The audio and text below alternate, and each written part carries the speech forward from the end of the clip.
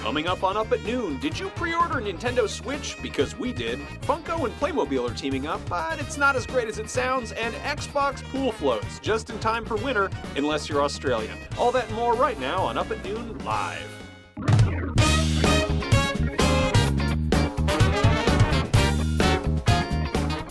Hello and welcome to Up at Noon. Please get brighter. Slowly. Light. Gradually. Come forth from the shadows of darkness and enlighten us. There you are. There it is. Oh, I missed you so much. This is Up at Noon. Usually it's live, but this week we pre-taped it because we're doing weird stuff. Are we allowed to say it? Yeah, let's Should we do save it. it for the end or should we tease it right now? Let's just talk about it right now. All right. Tonight we're in Los Angeles at the red carpet premiere for Triple X Return of Xander. Cage. Yes. XX3. Yes. The end of the Trixology. You know what? If it wasn't already one of those things that I wasn't too worried about, I would be very worried about getting fired for Googling things with the letters XXX in them at work. Yeah. Max and I are hosting the red carpet live stream for Triple X Return of Xander Cage tonight in Los Angeles, which you can tune into on 6:30 Pacific time or 9:30 Eastern time on Facebook.com/IGN, YouTube.com/IGN, and IGN.com/nothing. Yeah, that's true. Yeah, we're going to be interviewing celebrities and doing all sorts of cool stuff. But we decided to get together a show for you guys on a shoestring budget and just a few days' work. So let's see how it goes. Yeah. Max, tell them where they can watch this show. You can watch the show on all kinds of things. You can watch it on the lamp, on the different lava lamp. I'm just kidding. You watch it on IGN.com, the PS4, Xbox One apps, Apple TV app, Roku app, Twitch app, Facebook app, YouTube.com/IGN. Anything that has IGN on it that does the IGN videos, we're probably on it. Yeah. Whether or not you want that. If you don't want it, I'm sorry. Just close your eyes and cover your ears and eventually it will go away in like an hour. Normally, we're live. We're not today, which is why we're being this weird. But if we were live, you could use the hashtag Up at Noon to talk to us on Twitter, and we'd answer your things, but we won't be doing that this week. You can still use it. We just won't read it. Yeah, you can go outside. Not until next week. We'll read it in a week. You go outside at night and talk to the stars. Yeah, they're up there. Anyway, we'd like to thank our sponsors, Wendy's. They've got hamburgers. Not their tagline. Not their tagline again. You keep saying that. They got the double stack 4 for $4. It's a dumb amount of food for $4. I'm so hungry right now. Yeah. God, that looks so good. Yeah. Again, this is not me plugging them. I'm just always We're very hungry. And that looks really delicious. Yeah. I love delicious treats and good food. And man, I'm very hungry.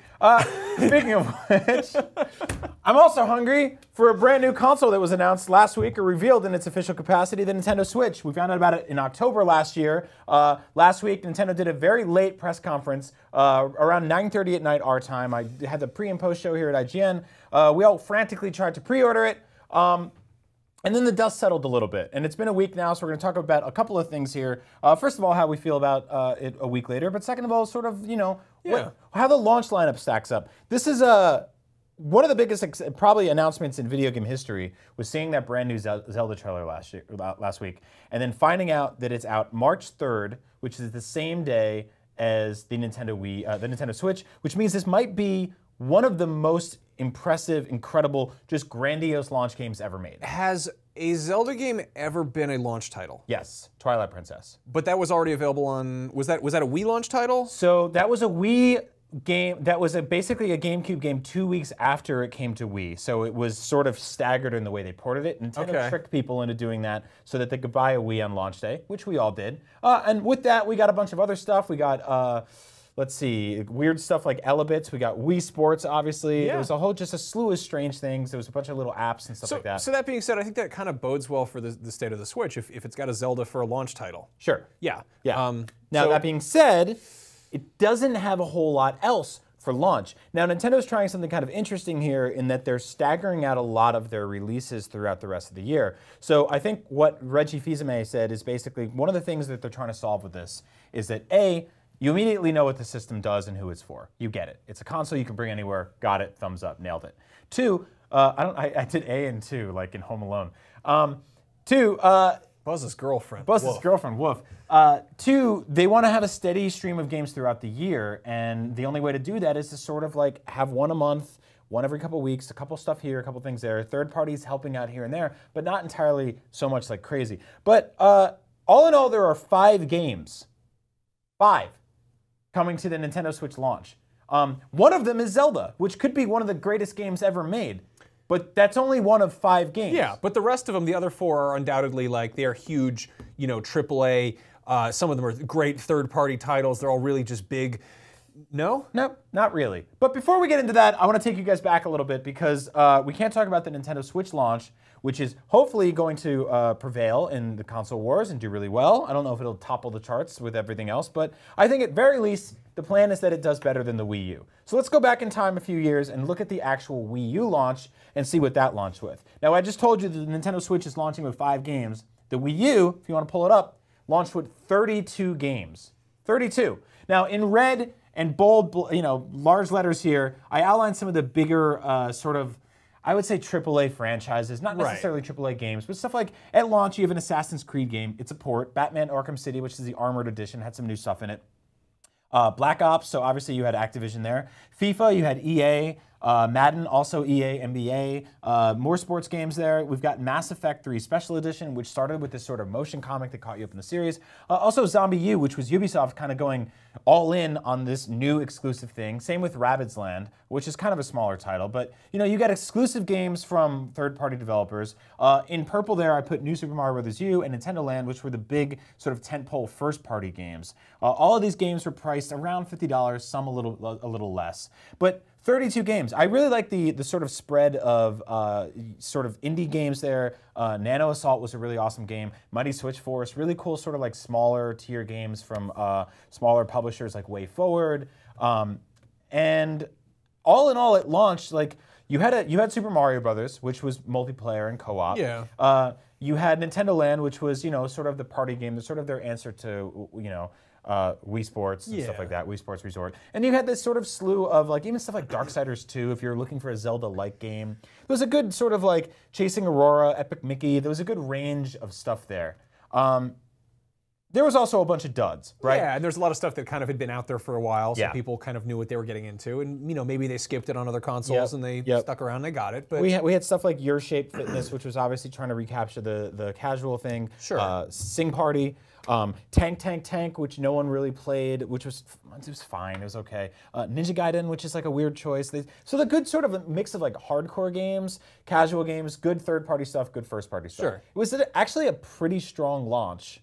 Yeah. Aside from the fact that looking at it now, you realize third parties really supported it then and then kind of never again. Yeah. And the problem with that, obviously, we talk about this all the time, is that there's this vicious cycle of Nintendo lines up third parties, but what they get is sort of like leftovers from what the other consoles are getting. Nintendo fans don't want to pay $50 or $60 for leftovers. They don't buy the third parties. Third parties go, we're not making any money on this platform. We're not going to support it again. Sure. So it's a weird gamble. It did seem like, third parties were on board with the Wii U at launch. And now let's compare that to the launch lineup for the Switch. Yeah, right off the bat, way less text. In purple here, we have the 2 ones that are being developed exclusively by Nintendo. Breath of the Wild is not even a platform exclusive. That's actually also coming to Wii U day and date. IGN has an article about the differences between those 2 games. Not a whole lot, ironically. Oh, weird. They put us right on the... Hey, that is so cute! We're on the Switch! Look at that! Oh, man, I wish we'd be able to watch this show on the Switch, but Nintendo announced that there won't be a lot of multimedia apps at launch, so hopefully someday the IGN app will be on there. That's awesome. Thanks, guys. So 1-2 Switch is the other big one. I really feel like this should have been a pack-in game. Completely. I'm really excited about it. This is the game where you can milk the cow. Yep. You do a lot of You do just like do that, It's going to be fun. Week. I like, dumb party games like that. I have a lot of parties at my house. I think it's perfect for that kind of thing. Yeah. I'm excited to have that. It's also portable. It makes a ton of sense. That said, it should absolutely have been a pack-in. Yeah, especially because I think it's the perfect way to show off what the Joy-Con left and right are doing. Yeah. The new like HD 4D Rumble thing they're trying out. It's got something like 25 mini games, I think, which they've really only showed a handful of. But I don't really know if that's going to justify a $49.99 price point. Like, it's just a lot. So we've also got Just Dance 2017. Now, Ubisoft said straight up, we are supporting the Switch. We're excited for it. Here's Just Dance. A dance game which most of you will probably skip. Steep, which is always online, and they had a weird quote today saying that you'll be able to play it in other rooms in your house. So to play Steep, you'll have to connect to Wi-Fi networks, I assume, unless there's some sort of offline exclusive mode in this game. And the third one is Rayman Legends Definitive Edition or Deluxe Edition, which we saw at around the launch window of the Wii U. It had Mario and Luigi in it as sort of exclusive skins that you could play as in that game. That game came out many, many years ago. I adore it. I don't really know if that's really them being like, we're all in on this. As far as like Ubisoft goes, I often say that like their biggest IP is launch title of the game. Yeah. You know, they are frequently the first one out the gate to be like, hey, a new machine, we're gonna throw a bunch of stuff on there. It might be trash, it might be weird experimental stuff, it might be totally memorable, and it might not be. I mean, let's look at a system that just launched, PSVR. Ubisoft was there not day and date, but within Eagle the first Flight, few weeks. Werewolves Within. Yep, a whole bunch of stuff right off the bat. Yeah. Those are like, original games. Now, some of them they had ported over from Oculus or made better versions, definitive versions on PSVR. But to say that like they're sort of like soft on excitement. Those are VR games. They were also there with the Vita. You know, maybe this is the tail end of Ubisoft learning their lesson about throwing stuff on launch hardware. But it's possible. But I mean, we saw them support PS4 and Xbox One. I'm sure they'll be there for Scorpio. I mean, let's see how all this pans out. Next on the list we have Skylanders Imaginators. So that's that's a big win for any kid who hasn't played this game yet. There's basically, you can scan Amiibo and Skylanders directly into the Joy-Con, so that's a pretty cool feature. To have something right out the gate on launch day that supports it, pretty cool, but no Call of Duty or anything like that. Activision, again, sort of soft on the excitement for this thing. I think what's happening with a lot of these scenarios is companies are looking at this thing and they're taking a sort of wait-and-see approach. Now, obviously, we learned about FIFA from EA. That's their big one. But it's not there at launch. You're going to get that a few weeks later. If you look at the release date list down the line, like you're going to get more games. It's going to like come out there. But number 5, Super Bomberman R, Konami. Konami is at your launch. Like that's when you're like, no one's really at the party, but like my friend from high school is going to be there. But what's he been doing since? Oh man, he borrowed a bunch of money from people. He didn't pay them back. He went to jail. Like Konami's not really like the. I love Bomberman. Bomberman's gonna be a great game. I can't wait to play it. But Konami at launch, as your top 5, like when you had 8 people to choose from on MySpace. Okay, let's be. One of them's Konami. Yeah. All right. This is a garbage launch lineup. But there's Zelda. There's Zelda. There's Zelda. There's Zelda. Yeah. And that's the thing. Like you're gonna play this game for probably 50, 60 hours. I know I am. I'm gonna be able to play it on the go. Like this game comes out a week before PAX, so that's a cross-country flight, like right off the bat. If we're going to that show, like we're gonna be on that plane playing Zelda. Like that's pretty awesome. Also, you showed me an image the other day that was comparing the sizes of open world games, and it was just a bunch of squares overlapping each other. Yeah. And the one for Skyrim was like this, and then the one for Breath of the Wild was like that, and I was like, wow, these are exciting squares. That's crazy. Yep. But yeah, that being said, I don't want to be too negative about the Switch. I don't either. This is an incredibly sparse launch lineup compared to the Wii U. That said, it's also got a Zelda that we're all really excited about. Yeah, we've also heard some terminology from them sort of being like that there's this like kind of launch window, launch path, like their launch might last 6 or 7 months, you know? If they're gonna kind of trickle things out over the next few months, and that's okay. I would rather have sort of like a couple of games every few weeks than 32 on day 1 and nothing for 6 months. Yeah, so, totally with you. Also, I mean, it gives us something to look forward to at E3, so that's good news. Yeah. Moving on, did you pre-order a Switch? I did, and you did too. I did too. Which is really interesting. I didn't expect that to happen. Yeah. It was kind of weird. It so just kind of came out, you know? So today's been 7 days since the world premiere of sort of like finding out everything about it. And I want to talk about a little bit about sort of how that night went in terms of excitement, how you felt the next day, and how you feel a week later. Yeah. Because I know that night you were probably pretty hot on it. You obviously pre-ordered one the second you could. No, I was kind of lukewarm on it. Honestly, really? I thought that presentation, can I say sucked ass? Yeah, I guess it did. It was pretty bad. It was like real. Like they should have done like an English and Japanese one separately, like Sony does. I thought it was a little. I wouldn't say it sucked ass, but it was a little all over the place. Like it got so quiet during Suda51's presentation. The translator was so like low energy that my stream actually cut out in the middle of it. Yeah, I will say that the pacing of it was bizarre. Yeah. It was Nintendo's first live event since 2012. So they're a little rusty with that. Yeah, I mean, they haven't pulled the guitar out in a while and strummed in front of the crowd. So yeah, I think the whole sort of like global launch idea of like Skyping into Reggie in New York and then going to Japan and stuff like that. I would have rather they produced just like an hour-long package Nintendo event. Yeah, it seems kind of it's weird. It's one of those weird things where I don't know how that took that form. But that said, I don't care. That thing is done. That's in the past. I pre-ordered the thing. I I haven't canceled it. It's close enough that I'm excited about it. Yeah. I knew what I was going into with this. Like, I mean, obviously, I pay attention to all the hardware and the speculation and all that stuff. And I don't think it's a perfect device by any means, but I'm excited about it. It's a new toy. Yeah. One thing I think is really cool about it is a second screen because in 2017 I have a massive shortage of screens in my life. I only have several tablets scattered about my home and TVs, and I only have like half a dozen things that run Netflix at any given time. So I need something else that actually doesn't run Netflix. That's true. No, I'm kidding.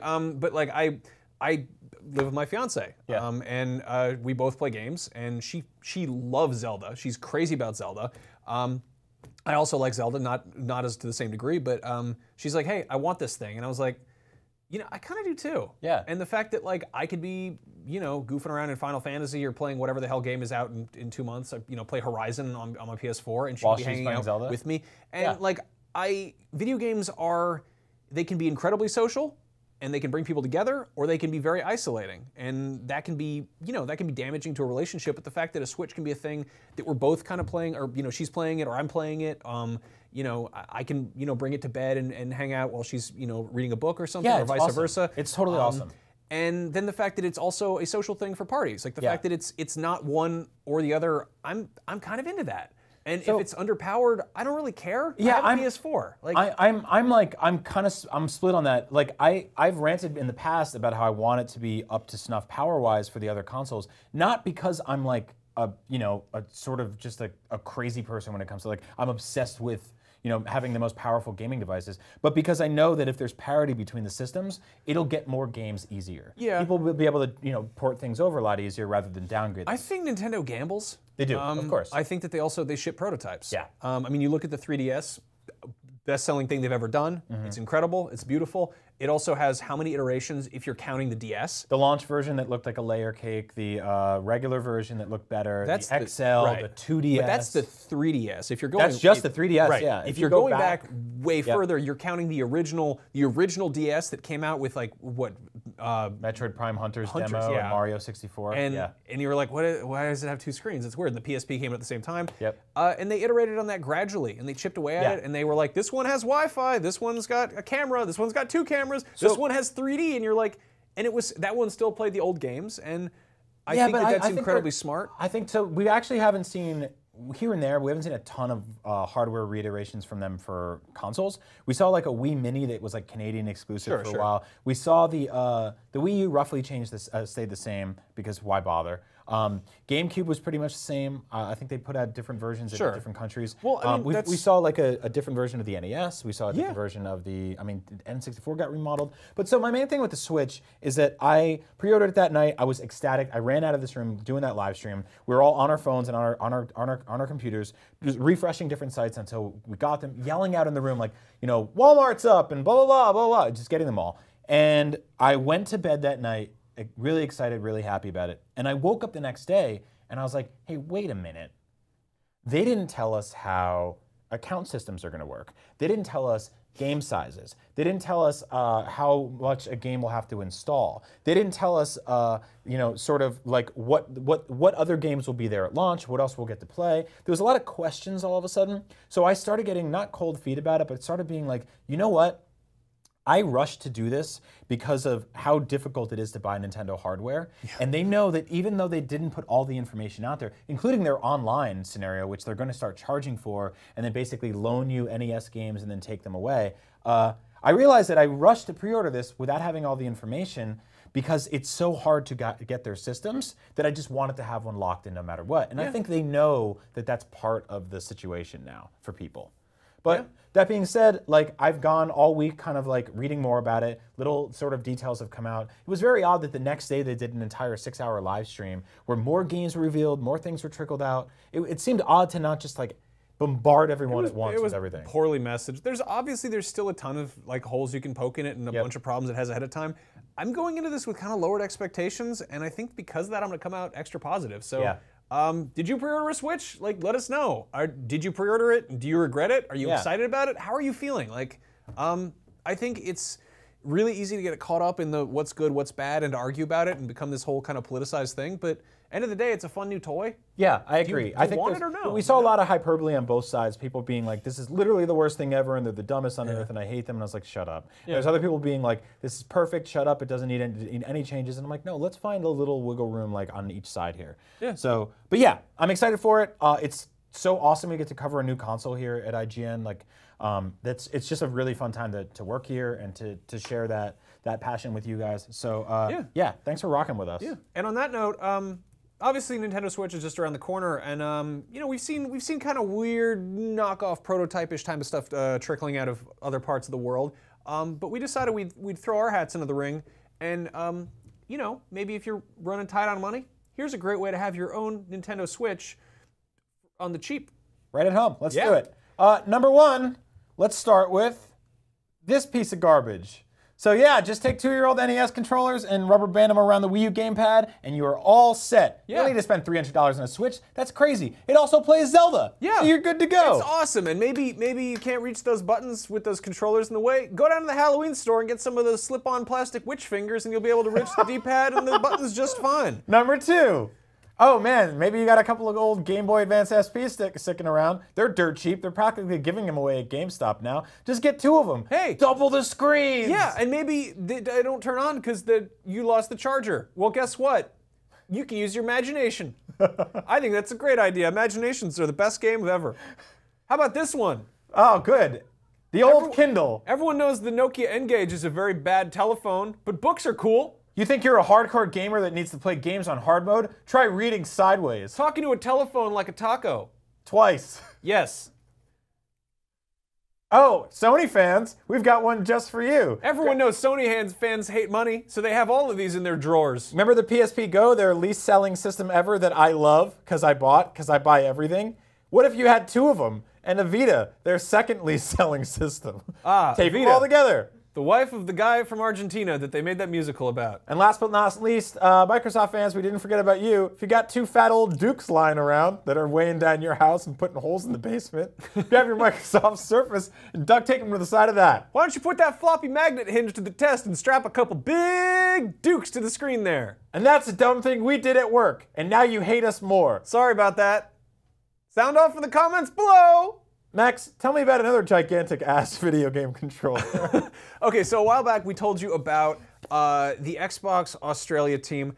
I don't know what they do there exactly. They don't make games, they don't make Xboxes. I guess they just make sure that the Xboxes come safely across the ocean onto that island covered in fire and spiders and get past the Great Barrier Reef. There's a thing called the Great Barrier Reef. Why did they send people there? Anyway, I'm sorry to crap all over Australia. I think I know several Australians and they're lovely people. 7.5. I have Australian friends, excuse me. Anyway, a while ago the Australian Xbox team, they made Xbox onesies. Like somebody, I don't know, was out in the outback pounding brewskis or whatever, and they were like, what if we made a long underwear that said Xbox on it? And they were like, why not? We're not doing anything else down here. So they made those. Their seasons are upside down there, so it's summer there right now, and in honor of Australia Day, they decided to do another wacky thing, which is a giant inflatable Xbox controller. Because. What? Yeah. What? Yes. Look at that thing. Yeah.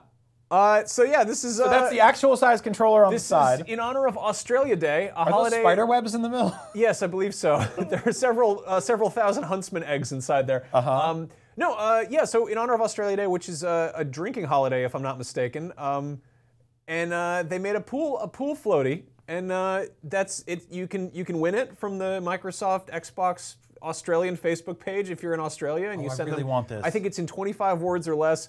What you love about Australia Day. By the time you see this video, it's probably they're all gone or we gotta get a lot deflated or something. They have these images here that show you all the different things you can do with it. As you can see, you can float on it and kick around, swim a little bit. You can pose with a friend and the controller, or just by yourself on the side of the pool, or you can get back in the pool. You can have 2 of them if you both win.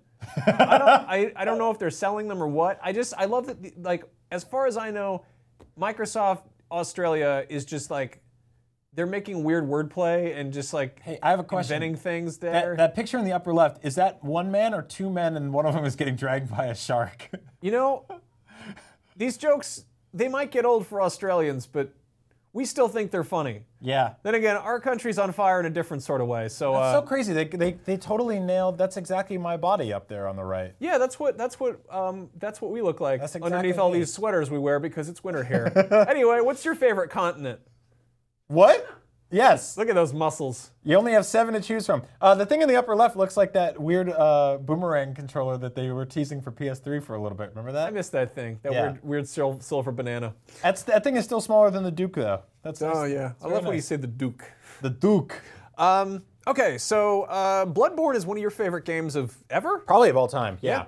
Our pal Marty just went to Japan recently, and Yep. he came back. I don't know what he did. He had that big beard. And he just rambled around, and he came. Ooh, that was kind of sexy. It's like somebody taking their top let's off. take this party downstairs, boys. Yeah, Drop your trousers. this is Bloodborne official artworks. This is an art book that is out in Japan right now. Yep.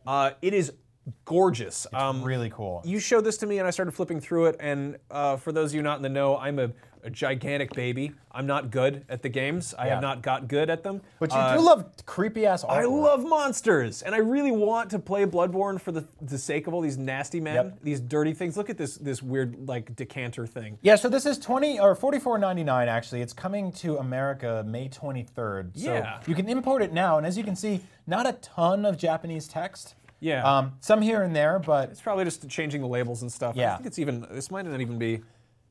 Yeah, this is in English, so you can read about as much as there is to read in here. Yeah. But yeah, it's on Amazon right now for $30, $29.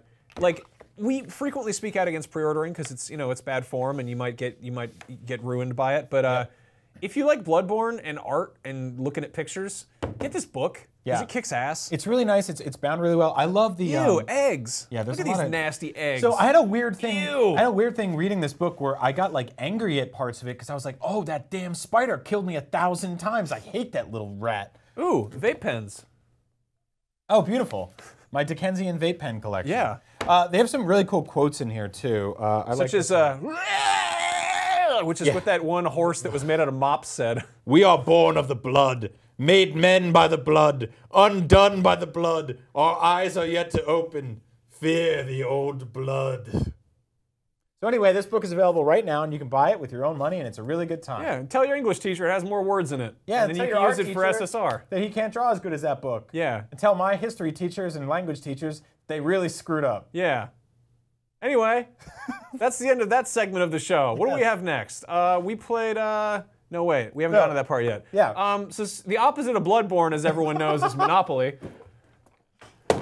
Oh, Monopoly, a game that's been around since the Great Depression. It's a game where a dog can buy the railroads, and you land on a question mark, and they take away your clothes. Why? I don't understand this game. I've been playing it for years. I hate it, but I love it. Yeah. I don't know why. I get together with my family at times when we play this game, and I just leave angry. Yeah. The last time I played this game, I owned all 4 trains and nothing else. I was like a sick hobo. So, Brian, aside from changing the rules entirely or playing a different game, Yes. how would you change Monopoly? That's right, you'd change the tokens. Didn't even answer. Yeah, I don't care. So Monopoly and the fine folks at Hasbro are doing a wacky thing right now called Token Madness. They've lost their minds. Like Reefer Madness? Pretty much. They've been token too much. Make but it yeah, rain, make it rain. Basically, you've got the classic tokens here. You've got the stupid top hat, the dumb little old shoe. You've got that weird dog that probably has diseases. There's the battleship starring Rihanna and Chris Hemsworth brother. There's the thimble. Is that a cat? Wow, did they change the thimble? That's a weird different thimble from the one I had. There's the wheelbarrow, which nobody uses anymore. Move the camera, Dan. They can't see the cool pieces. Thank you. And then there's the cat. More recently, the cat used to be an iron, but it was one of those weird old-timey irons that you have to put in the fireplace because Right. you burned coal and whatever. Also, I liked that No one knows what that is anymore. boot just looks like a middle finger from here. That's Yeah. weird. It's a shoe, I assure you. There we go. I assure you. So anyway, basically, they've just like they're like, how do we make Monopoly trendy again? I don't know. So they're having people vote on what the token should be. Yeah. They have put up 64 tokens. This is what they all look like together. This is all of them. They're basically based on emoji. There's all kinds of crap here. There's like a jet ski. Is that a rabbit? Yeah, There's a rabbit. dinosaur? There's a dinosaur. Wait, there's 2 dinosaurs. There's 2 dinosaurs. There's sunglasses. Oh my god, there's aviators. Calm down, calm down. I really like Okay, aviators. yeah, as you can see, there's stuff like monster trucks and bread. What? There's really no style guide here. I feel like the old stuff was kind of like, here's some household objects and things your aunt might like. But yeah, we got some of the new pieces here. I like that they're doing this for 2017, trying to modernize. Here's a hot new thing you might have heard of. It's called the CRT television, one of the hottest devices this holiday season. Then there's a Formula One car. Sure, why not? I like this one, the gold watch. Yes. The rubber duck. This is a weird one. It doesn't really look like it's what it's supposed to be, but it's a bunny slipper. I don't like it one bit at all. And then they've designed these nasty emoji. This one's an emoji based on the Monopoly Man. He's got that little mustache like the Pringles dude. And then there's a penguin. Yeah, basically if you go to votemonopoly.com, you can vote on these stupid golden things. And on World Monopoly Day, which apparently is a holiday in 2017, that's March 19th, they're gonna tell you what the new pieces that your little cousin's gonna choke on are called. And then they're gonna put out new versions of the game that totally retcon the entire Monopoly universe in August. So there's no Monopoly universe. You're damn right there isn't. Though Ridley Scott was talking about a Monopoly movie. I just want to point out, this is very cute. This is the closest I've ever felt to being a dad, where like a kid comes in and he's like, I have a duck and a TV and a chair and a ring and bread, and they're my toys and my friends, but they're trying to take away the cat and turn him into a dinosaur. And I'm like, that's nice. Anyway, I think that it's stupid. They should just do like a thing at this point. There are like officially branded Monopoly games of everything. I like the idea of Monopoly Shuffle, where they take all of the IPs they've made official Monopoly games of, and they just scramble them. And obviously the board is still going to be the same. It's going to have the same numbered values. But I like the idea that you've got like overlapping. You've got like, I don't know, Green Bay Packers, Star Wars, Dora the Explorer, Nicktoons, and then the pieces are like, the Penguin, and the Watch, and Boba Fett. And you're just like, what is this game? It's just nonsense Monopoly. I do think it's weird that they have a thimble in there. Yeah. Like, no one uses a thimble. Cosplayers use thimbles. Do they? Probably, when they sew things. I think they use sewing machines. Probably. It's 2017. You can still wear thimbles on all your fingers and go up to somebody's plate glass windows and bang on there like a ghost. Anyway, speaking of ghosts, we played a game about them that isn't good at all. It's real bad. Let's take a look.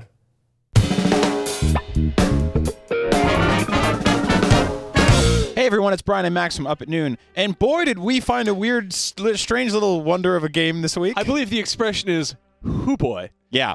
We're playing Joe's Diner, which is a survival horror Five Nights at Freddy's style game on PS4. Yeah. And it is about a diner that was built on an ancient native burial ground. Yep. And two chieftains are haunting the restaurant. And if you make too much noise cleaning the tables, they'll get you. Yeah, that's pretty much it. We actually skipped over the very long introduction that explains that you're not a regular employee here. You're actually filling in for somebody's vacation shift, which is entirely, like, way too much information. It's the plot to Kiefer Sutherland's movie Mirrors. So I pressed the X button to pick up the leftovers.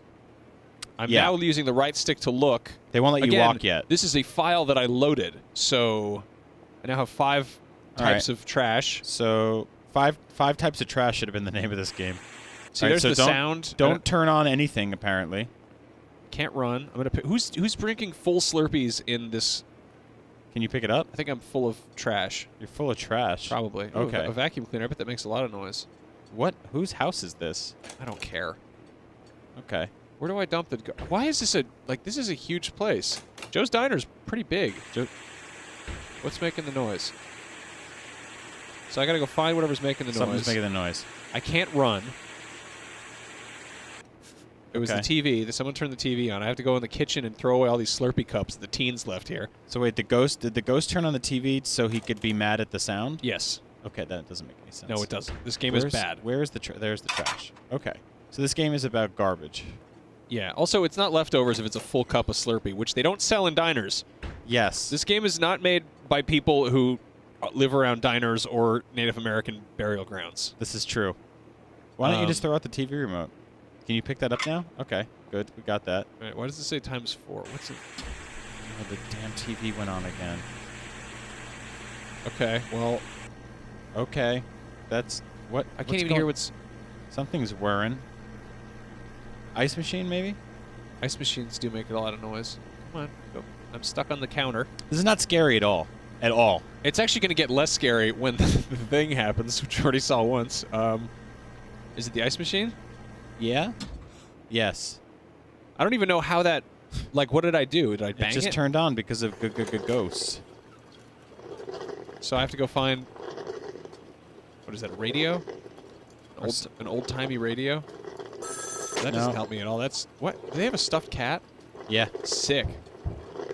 It's noisy. Make sure it's quiet, otherwise the ghosts will get upset and come out. You know what? I don't care. I'm gonna go in the ladies' room. You can't even tell. I'm not afraid of you, ghost. I'm not even afraid of getting walked in on by a lady. This game, I'm gonna blow your mind real quick. This game is $20. $20. There's a whole slew of games you could buy instead of this. Hold on, it sounded like you were close to it. Was it that? Is it a cell phone? What? Oh, there's a cell phone in the other room. Yeah, but someone's also slurping. Someone's doing. No, that's a radio. You sure? This game is terrible. Oh, it's the coffee machine. You turn it off? Okay. Yeah. This? Like a modem? Yes. Yep. So for those of you just tuning in, we're playing Joe's Diner, a game where you can do all kinds of stuff like this. Or not. Can you throw that crab away? You can't do anything with a crab. Also, if you're in a if you're at a diner that's on Native American burial ground, I don't think they'd have whole crabs just sitting out. The phone is talking again. The annoying, awful phone. Okay, Let's throw out all the garbage. You want to just make a ton of noise and get the ghost to come after us? Let's make some noise. Turn on everything. Let me just touch the fridge and have it start making noises. Turn on the crab. Put that little whistler on. Put the jukebox on out there. Just take those old records off the shelf. You gotta make sure it's quiet, No, otherwise I the ghosts will don't. come out. No, we do not. You know what? Wait, what? Says who? You have to repeat the night shift? That doesn't make any sense. That's not game over. You just have to do your job better. Okay, all right, we're going back in. I've worked a graveyard shift. This sucks. This is a real bad game. Also, I want to point out how many save files they think you might possibly need for this There's game. like 100. Are you kidding me? Who made this game? All right, go back in one more time. Let's load the game. Let's see if we can get the haunted chieftain. I don't want to leave you guys hanging to not see the chieftain. Got to see that chieftain. That's the main hook of this game. In Five Nights at Freddy's, Five Nights at Freddy's has those robot bears that come and attack you. Bears come out of the walls or whatever. So what is this? What does this game have? Let's find out. Does it even tell me what time it is? Oh, it's gonna make you go through all of this tutorial again. Yeah. This is a turd. This is a real wet turd. This is a turd. IGN.com. This is turd the wet sprocket. This is the turd. This is a big turd. Is it teaching me? Make sure that it's quiet. Thank you for explaining this game. Grimfeather. Whoa, I get a flashlight? They didn't even tell me I had a flashlight. That would have made things a lot the same. Yes. Thanks. Does this scare ghosts off? Maybe not. They don't walk? I can walk. So last time we played this... Turn on the jukebox. Oh, you getting that cheese? Oh, that's a whole burger and fries. You're wasting food. Wasting food. All right, we got to throw this entire burger in the trash because somebody didn't want to eat it. Oh, there's more back here? That's actually really spooky on its own. But you can only carry one trash at the same time. Yeah.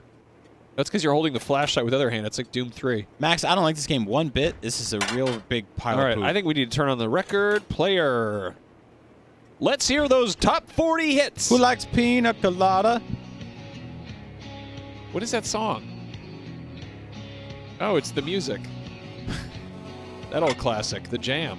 Oh, and the cell phone's going off, too. Coffee machine's going off. We're making noise. The ghost is going to come out. Here comes the ghost. Where's the ghost? It's too noisy. It is too noisy. Make the ghost quiet. I'm going to hide in the corner so it can't sneak up on me. Put the phone on. Where's the ghost? Come on, Where's ghost. the ghost? Where's the ghost? Come on, Mr. Ghost. I'm not afraid of you. Where is that ghost? Where's the ghost? Where is he? Come on. Oh, the picture of the chieftain. That's this game. Don't spend $20 on this game because it's not good. They send a picture of a clip art Native American man after you. Real bad. Video games. Spend money wisely. Welcome back. We're sorry we subject you to that. What on earth was that game? Like, what? Every single week, we read The Drop, which is written by Brian Clements over at the PlayStation blog. Shout out, plug. And they talk about all the new games coming to PS4, which is, you know, the console we play most of our games on. Yeah. We found this one. We said we got to play it. And the more we dug, the deeper the poop was. It was not a good game. Yeah, so fun fact, my sewage pump in my home exploded this week, and the small compartment it lives in my home was filled with feces. That was less of a terrible part of my week than playing that game for 7 minutes was. Anyway. The reviews are in. Yeah. Here's what IGN had to say about that game. We got a bunch of action figures. If you didn't know that, we do. But we got a bunch more. Marvel Legends is going to be turning, I think, 15 or 16 this year. If you're unfamiliar, they were some of the most articulated action figures around. They kind of set the trend for real posable toys coming out of America. They were originally made by Toy Biz, which is owned by Marvel, and then they got bought by Hasbro a while back. And Hasbro's been chipping away at them and making all kinds of weird superheroes and supervillains and stuff. And they're great. And the latest line I'm really happy with. They are, I believe it's Wave 5 of Spider-Man-based characters, and we've got all of them here. And these are toys you can get pretty much anywhere. They got them at Toys R Us, they got them at Walmart, Target, all those normal places, on Amazon, whatever. And they do the whole Build-A-Figure thing, where basically each figure comes with a separate piece. In this case, you can assemble Sandman, that old Flint Marco man who comes with a cool brick that he can hit Spider-Man with, or a funny ball that's very odd, and he can pop out his hands. So I really like this Build-A-Fig thing. We didn't really have this a lot when we were kids, buying action figures. Marvel Legends kind of, I think, kind of popularized it. Really? The only thing I remember doing it before Marvel Legends, and I could be wrong here, was Metal Gear Solid 2. Right. It came with pieces for Metal Gear Ray, and you built them all together. Oh, that's awesome. See, I really dig that. It's odd if you can only afford one toy, then you get like Sandman's arm. Yeah, That's a weird thing that comes with Spider-Man or whatever. I have a Nightcrawler that came with Galactus's ass. So I have Galactus's ass in a box somewhere, and I'm like, maybe someday I'll get the rest of him, but I haven't. I feel like you're the perfect type of guy to have Galactus's ass in a box for Galactus. But yeah, these are pretty cool. You've got the Shocker here, who's kind of the funnily named sort of knockoff of Electro, who's he showed up in the 80s and 90s. There's the Spider multiverse or whatever. There's this Spider UK, who's the British funny boxing pub fight Spider-Man. You might not have seen him camouflaged on this desk, but there's Black Costume Spider-Man, who is super duper posable, real fun. Incredible figure. I put him in like B-boy poses before. It was great. You kept putting these guys in real dirty poses. You made it so that what is it? You got Spider-Man 2099 over here. You made him do very dirty sex stuff with the extra head that Sandman came with, who's making this screaming face. Don't tell them that. Yeah, I'm not supposed to talk about stuff like that on the show because we had that talking to in that conference room. That's what I do with my toys. Yeah, and then of course we've got Kamala Khan, who's kind of a popular character right now. She's Miss Marvel. She's basically got Mr. Fantastic powers, and she's. Do you know anything about this character? I know that her hands terrify me, and I want to vomit. So you love a woman with large, stretchy, cylindrical hands. No, I actually don't. That's actually the opposite of the type of women that I would ever love. So she's fun because she's kind of like, you know how Deadpool is aware that he's in the Marvel Universe? Yeah. She's kind of like, she's not aware that she's in the Marvel Universe, but she is a fan of people in the Marvel Universe, even though she's in it. So she meets other superheroes and she freaks out and has like a whole dorky moment. What are you doing? It's her little pet, little pet Spider boy. No, she'd be all excited. She'd be like, "Oh my God, Spider-Man! I love your So yeah, how much do these cost? These are $15-20. You can find them wherever. I really like this line. They got an X-Men line coming out soon that has Dazzler, a disco pop artist who comes with roller skates and cool light waves she shoots at people. I really like this Green Goblin figure. I want to talk about this for a second. Look at this. Ah, Spider-Man! Ah! And some of them have little cool notches in their backs so that if you want to pose them, doing some crazy, hoverboard poses like this, you can do that. Look at that. Beautiful. Yeah. So Marvel Legends, if you want to get into action figure collecting and you like the X-Men or the X-Force or the Spider-Boys or the Avengos or whatever they're called, head on down to your local toy place and check these guys out. Also, quick pro tip. They sell these toys at Walgreens too. So if you're ever there for like some, stupid garbage you need for your apartment, like, I don't know, dryer sheets or something, and you just take a quick whimsy down the toy aisle, you'll make yourself feel a little bit better. Yeah. I was in a Walgreens over Christmas break picking up a photograph that we got printed for my grandmother, and I was like, this is the worst thing to ever do. I hate doing this. This kind of stuff sucks. And I turned around the corner and there was a Black Series C-3PO action figure. So I bought him, and then I got a picture for my grandmother. Yeah. And everyone was happy. And if you need to hang a picture and you can't find a hammer, just get all these action figures and build yourself a Sandman. That hurts. That really hurt. No, it doesn't. Yes, it does. You've got a sensitive forehead, you idiot. I have no hair. Oh, hair is the head's padding. You big dork. All right, let's get these guys out of here. Max, we got a present in the mail this week. Yeah. We like to unbox these, so we're going to do it again. This is the Star Wars Smuggler's Bounty Box. They come out, I believe, every month, right? Yeah. And this, obviously, from Funko. So we're going to dig right into it. You can order this on their website. Pretty much same issue every single time. You get some patches, you get some pins, and you get some Funkos inside and some other cool stuff. So right off the bat, what'd you get? A little Lando? Lando Calrissian pin. They're doing something now that I'm actually really excited about. For a while, I feel like, I might be imagining this, but I feel like their patches kind of said they said Smuggler's Bounty on them, or they said they were kind of trading card-like, and same with the patches and the pins. This one It just has Yoda on it, and it just says Empire Strikes Back, which is kind of nicely, like, kind of just generic, you know? Oh, I love that. Like, I like that it doesn't, you know, advertise too much what it is. And then, of course, you got, you know, your little guide here. You're a big fan of Tauntauns. Yeah. So here's a nice Funko Tauntaun. Oh my God, I'm gonna open this. This is great. Typically, they come with a T-shirt, but in this case, we got a nice pair of socks, which I think are great. I like socks. I like fun socks. I wear fun socks all the time. You wear Funko socks? I don't yet, but I might be wearing these soon. Yeah, Look at you will. these. Those are cute. I like those a lot. And they get all stretched out and weird looking. Can I have one? We can have friendship socks here. When you think about me, you can put the match my sock in your shirt. hand and say, "Max, I miss you," and I can be like, "Hi, Brian. Nice to see you too." Is that weird for you? You could also use it to polish your old head. What is this show? I don't know. It's a good time. Ow! That was really loud. Yeah. So it comes with everyone's favorite character from Empire Strikes Back, the Ice Rock. Can you cut the Tauntaun open? No, you can't. No, there's no like cloaca for Luke Skywalker to hide in there. Stop saying that word. I say that word at least 3 times a week. Okay, so this I love. I absolutely love. And they do a cool thing too. Let me see. Is it in the box somewhere? What is it? They sort of give you a quick like behind the scenes on how they It's designed floating this around here thing. somewhere. Yeah. So it'll show you some prototype images and some stuff like that. Sort of, you know, here's how it looked unpainted before they just put it all together. He actually doesn't come off of the Tauntaun, but it's still a really There's cool not a figure. life on this rock to fill a space cruiser. Anyway, I'm gonna go look around in the snow. And then Does his you head have to turn? go in the cave this again. is great. This is like a whole little Empire Strikes Yeah. Back kit. Anyway. His head doesn't really turn, but Yeah. Yeah. So Funko does good stuff with that. I like that they're doing the kind of targeted boxes, and obviously, if you have a thing you like, whether it is you know, nerd stuff or Star Wars or DC or Marvel, they have different ones for all those. Yeah. Funko also has a bunch of sort of sidelines. They've got the sort of reaction figures, which are done in kind of retro Kenner style.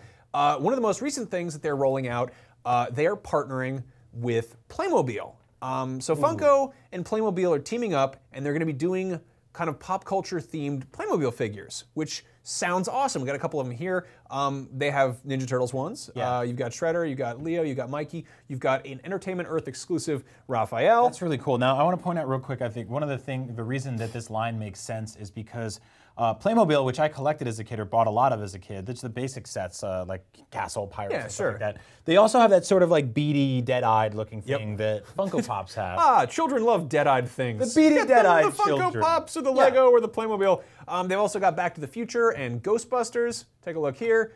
These are cool. I love that Marty. He's got the little skateboard and everything. Yeah, these are awesome. That Doc Brown's hair is kind of weird. It looks more like I don't know. It looks like what's this, Dudley Moore kind of. Yeah, it does look like Dudley Moore. Weird. Anyway, they've also got Willy Wonka. Ooh. Yeah, and the Oompa Loompa and some different Doctor Who's. Now these are, in theory, so cool, but the big problem is the scale. What? They are 200% scaled Playmobil figures. So they are 6 inches tall, and if you're familiar with Playmobil, all of those, excluding the one they have out front of the toy store to tell you they sell Playmobil, are 3 inches tall.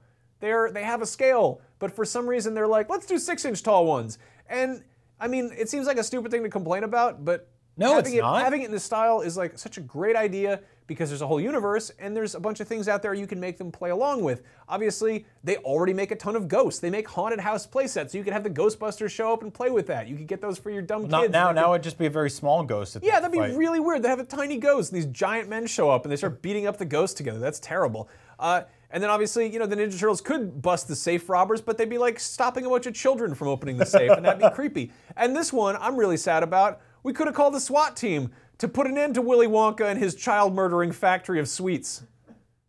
I love that they do have Playmobil SWAT teams. I don't know, but like they have fire stations, they got like ambulances. You could do custom Ghostbusters stuff. Yeah. The whole thing about Playmobil is they do make vehicles, they do make play sets. The scale is perfect for it. And This really bums me out, Max, because it's one of those things where I love Playmobil. I grew up with them. I also grew up with stuff like Ghostbusters, Willy Wonka, and Back to the Future. So all this stuff coming together is amazing. It's sort of like when we first heard about Lego Star Wars happening. I was like, I love Lego. I love Star Wars. This makes sense. And what if they were like, but wait, the minifigs are this tall? Yeah. I'd be like, that's Why? not Lego. Yeah. That's not Lego. So- like, it's just a giant. I don't understand this. Like, Yeah. I don't understand this. I mean, I think it's for people who are more casual collectors, unlike people like us who have serious brain damage and want to reenact weird, like SVU episodes they invented in their brains, where the entire SWAT team shows up to a factory and Gene Wilder's in there, and he's like, "You'll never catch me," and he gets in his great glass elevator and goes into space. Now Gene Wilder will have to fight dozens of Lilliputian cops. Yeah. You know, that's the thing is he eats the embiggening candy and becomes the largest boy ever. And then he says, ah, the Laffy Taffy. I've got the last laugh now. Anyway, those come out this summer. They're $15 a pop. I'm still Again, gonna probably kind of a buy. bummer. I'm gonna Yeah, buy the you're Willy gonna- Wonka one. yeah, It's just anyway. I complain, and then that's what I Yeah. do with my money. Just take my stupid wallet and step on it and put it underneath the tractor. Yeah. Tractors, the best way to destroy a wallet this year. I've said enough today, but you know who didn't say nearly enough in 2016 was women in some of the most popular movies. Now, a website called Free Code Camp put together by this writer, Amber Thomas, just amazing, amazing piece that I've been geeking out about the last few days, about all of the highest grossing films of 2016, many of which had strong female leads and strong female roles, and actually doing a breakdown of the script of how much each one of those women actually spoke. Now, I'm gonna cut you off real quick because as you can see, we are two men, Yep. and we're having this conversation, so we're gonna get this out of the way right now. Also, can I just, sorry, real quick. This is wonderful because it's entirely data. Yeah. This isn't a bunch of like opinion or speculation. Yes. This is like hard data that's like, maybe there is a lack of equality here. Yes. Go on. This is just data. This is just a breakdown. They did visual infographics. So it starts with this great quote, which I really love from Amber. She says, movie trailers in 2016 promised viewers so many strong female characters, Jyn Erso, Dory, Harley Quinn, Judy Hopps, Wonder Woman. I felt like this could be the year for gender equality in Hollywood's biggest films. I was wrong. And I don't make this statement lightly. Amber Thomas, freecodecamp.com. Yeah. So what she did here is she basically watched all these movies and did a script breakdown of who said what and who said what where and when. Now, a lot of these movies did have strong female leads, and I will say real quick caveat, you can have a strong female-led movie without her talking the entire time. Sometimes actions are as powerful as words, Yeah. right? There's One ways thing that do comes to mind is obviously Schwarzenegger in Terminator 2. Yeah. He's like famous because he got paid something like $2,600 per syllable or something Yeah, like that. And he which said is like nothing. 187 words in that movie, but everyone thinks of him when that comes up. Yeah, he said nothing in Yeah. that movie and made tons of money. And then you look at the actual, you know, the female lead in that film is dominating the movie Yeah. and kicking ass and didn't make nearly as much. So it's kind of an interesting scenario. Now, if you look at like the posters and stuff like that, you look at stuff like Suicide Squad, which was sort of equal in the way it presented people, but obviously very much pushing on Harley Quinn. Yeah. You look at Rogue One, Jyn Erso front and center. So let's take a look at the actual infographics here, which I hope you can see. So Amber did this breakdown using, again, just numbers. Now, Rogue One, you would think strong female-led movie there. The pink, every time you see pink here, is the amount of times a female spoke in the movie. Now, this is just dialogue, and this is the balance of gender equality. The Jungle Book is an interesting one, almost entirely blue. They actually wrote in a female character into that movie, as Scarlett Johansson played the snake. That's not something that was ever in the original. There's actually no women in the original. Suicide Squad, again, you think it's like, you have Harley Quinn, you have the sort of, I forget the Viola Davis's character. Amanda Waller. Really cool character, probably one of my favorite parts of that movie. Didn't say a whole lot compared to, I don't know, Rope Guy and Will Smith. Yeah, like thankfully Rope Guy didn't say a whole lot. Yeah, He just Batman climbed v- that building and exploded. Batman v Superman, really interesting quote here. They say that basically Batman talked almost twice as much as Superman and 6 times more than Wonder Woman. Now again, not a Wonder Woman movie. If Wonder Woman comes out and men speak more than women do in Wonder Woman, we might have some problems. So can you pull this up real quick? I think it's really important to note that not one of the top 10 movies, again, these are quotes from Amber, of 2016 had a 50% speaking female cast. Only one of 2016's top 10 movies had 50% dialogue by a female character. Finding Dory and Zootopia, which are cartoons, were the only 2 movies in 2016's top 10 in which a female character had the most dialogue. Female characters were outnumbered in Captain America Civil War's final battle, 5-1. Throughout the movie, they only contributed 60% of the dialogue. Really, really crazy stuff here. Yeah. Really crazy stuff Yeah, here. and I mean, I just want to, again, poke some holes in the irony that it's, Yes, 2 men talking Hey, about this. sorry, I yeah, get I it. know. Also, high comments, I know. We're a bunch of SJW cucks and got it, hipsters and all sorry, that, whatever. we can do. And he's but bald. no, it's just, and I'm bald. And I look like Homer and he looks like Ace Ventura. We get it, you know? Yeah, smoking. Yeah. Yeah. So all that is out on the table now. Where do things go from here? I think that we spent the last few years sort of saying representation is important. We looked at Marvel movies. Marvel movies are in a weird spot. DC movies are in a weird spot because they are based on drawings that men made 60, 50 years ago. But it's changing. It's know, changing. It's shifting. And it's getting better. Yeah. So I think that we are at a point now where we are seeing more representation from women on the front covers of movies, in major badass roles, kicking ass. Jyn Erso was awesome. Harley Quinn was even pretty cool in a lot of stuff she did. we are not there yet in terms of like actually writing for these characters. So they're there, they just need more cool stuff to say. I think they're doing a lot of cool stuff, so, but we're getting there, baby steps. I don't want to make this entirely negative. I don't want to be like, oh, Hollywood sucks, because we saw some awesome stuff in 2016, and we'll see even more awesome stuff in 2017. I mean, Star Wars Episode 8 is a trilogy centered around Rey, who is an awesome female character, who spoke a lot in Force Awakens, will obviously and hopefully get even more as she's training with Luke Skywalker. Yeah. A lot of cool stuff. Wonder Woman's coming this year. So let's see. Let's see what happens. It's getting better, and we still got some ways to go, but I like where it's heading. Yeah, we got a new Alien movie coming out this year, too. That's right. Which is good news. Ellen Ripley is like one of my favorite just badass female characters. Yeah. Like, she's great. She fights a bunch of aliens, and she's cool and everything. Yeah. Aliens is an awesome movie. One of my favorite things about it is the technology in that movie. You get all these kind of weird, like, you know, you get the power loader, which is basically a glorified forklift. You get pulse rifles and everything. And then, of course, there is the smart gun, which is this really kind of odd-looking thing. There's a company called Hollywood Collectibles Group, which just released a replica for it, or it's kind of on the way. If you're unfamiliar, this is what the smart gun looks like. It looks like something you'd use in metal shop, maybe, or like to put on, like, to put bubble wrap packing in boxes at the Amazon warehouse. I don't know what it looks like. But yeah, they've got this replica coming out. Wow. And it's huge. It's a big thing. This is, of course, a replica of Vasquez's smart gun. She's the cool lady who does pull-ups and makes fun of Bill Paxton.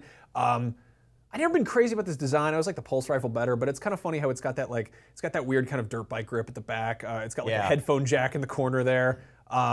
There's something really raw and cool about the weaponry in these movies. Yeah, the design in Cameron's Aliens world is wonderful. What I love though is the thing that it was mounted on in real life was a Steadicam rig, which is what you use to carry two cameras and be cool like this guy. But yeah, this replica will cost you $1,200. Wow. Which is kind of funny because I feel like to build a replica using the actual parts that were used to build the actual thing in the first movie, it'd probably come out cheaper. Oh, definitely, yeah. But I think that's like, we talk about this a lot, and I think that's like, there's a select group of people that are sort of born with artistic talent or learn it, or train for it. Some people just want to throw money at it and be like, I want the smart gun. Totally. Like, there's a lot of things where I'm just like, I'm like, I could cook tonight, or I could press a button on my phone and good food will show up. Yeah. Maybe I can make it better and cheaper at home, but $1,200, different kind of scenario there, but it looks awesome. Yeah. I think it's really cool. No, it's badass. I don't know, I wanted to throw some love to that. But also, if you want to get the smart gun and you want to build the full costume, and you got to get the whole, you got to get the Steadicam rig. Additionally, that's going to cost you a whole lot because that's an actual thing that people use to make films, like this guy. I really just want to show that picture repeatedly. Yeah, he's really good. Look at that guy. Like, imagine him walking into like an old Wild West saloon and be like, "Stick 'em up, boys! You're in a documentary about the Wild West. Hey, I asked for all Reach for the sky and hold it right there. We're gonna do a quick pickup." Anyway, that was Up at Noon for this week. Yeah. We got one more little thing we forgot to open. Oh yeah, this is stupid. We got a present from our friend John Carl in LA. For a little bit of context here, we were in a short film by our pal Danny, who works for a company called Ismahawk. He makes incredible fan films. He made like a Nightwing TV series where he got in like actual crime fighting shape, and I think he actually went out and beat real criminals up. He made a short film which a bunch of pals, Anthony Carboni, Greg Miller, are in it.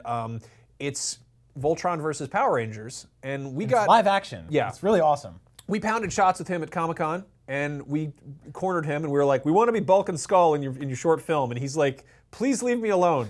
And okay, that's fine. And we got to be Bulk and Skull in this movie. Go check it out. It's on YouTube. Just look up Power Rangers versus Voltron. It kicks ass. Our pal John Carl helped coordinate this whole thing, and he sent us something that He said, Max and Brian, I already had these ready to send your way, but listening to Beyond 473 and the mention of the Power Rangers project, we all worked together. I knew I had to get these rushed your way. Beyond, John Carl. Thank you, John Carl. These are awesome. Yeah. These are so cool. So I remember having some of these as a little kid. They're just little figurines, collectible figures, Series 2. So they make some of the villains and stuff like that. You want to check out the backs of the cards? I love these so much because, Max, we finally have action figures of ourselves. Yeah, pretty much. You got a fat guy in a leather jacket and like a weird whimsical dude with long hair. I have yellow shoes and weird hair. These are the best. Yeah. I get really geeked out seeing old carded action figures from back in the day, because it just makes me really happy that someone kept these in a box. They're in perfect shape. Yeah. Like there's just I think that Bulk could use it to lose a few pounds. Okay. Hey-o! I'm working on it. I'm working on it. Anyway, coming up next, IGN Plays Live is happening right after this. We haven't been live this whole time. We're actually in Los Angeles right now. If you missed it, tonight, what is it? It's the 19th. Yeah. Thursday the 19th on Facebook Live, on IGN.com, on YouTube, on all of our various platforms. It's 6:30 p.m. Pacific time, 9:30 Eastern, or do the math wherever else you live in the world. We are going to be at the red carpet premiere of XXX, The Return of Xander Cage. This is huge. This is like one of the coolest gigs we've ever got to work. This is kind of ridiculous. Yeah. And we're very dumb and over the top and goofy, and these movies are like, they don't take themselves very seriously either. So you can look for people like Vin Diesel, Samuel L. Jackson, Ruby Rose, Tony Jaa. Who else is going to be there? Donnie Yen. Donnie Yen. It's going to be awesome. So watch that. We get to interview those guys. I heard there might be like a zip line. It's going to be insane. So if you've ever seen a red carpet premiere, we've never hosted one before, so it's just going to be a fun time for everybody. Let's get all loosey-goosey and have a good time. Yep. XXX. Loosey-goosey, have a good time. Real weird telling our moms that we were going to the LA to be in the XXX thing. Yeah, they did not understand that. My mom was like, what? You're doing XXX with Vin Diesel? That doesn't sound like a good thing. I know you've been in California for a long time, but my fiance said I should try to touch Vin Diesel's butt, and I said, I've seen that film XXX, and most of the people who try to touch his butt explode in speedboat and or dirt bike accidents. So, moral of the story, don't go there. They'll explode in the motorsports. That's anyway, right. Thanks for watching. Thanks for watching. We'll see you next week.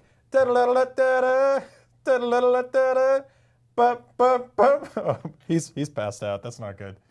Thanks for watching.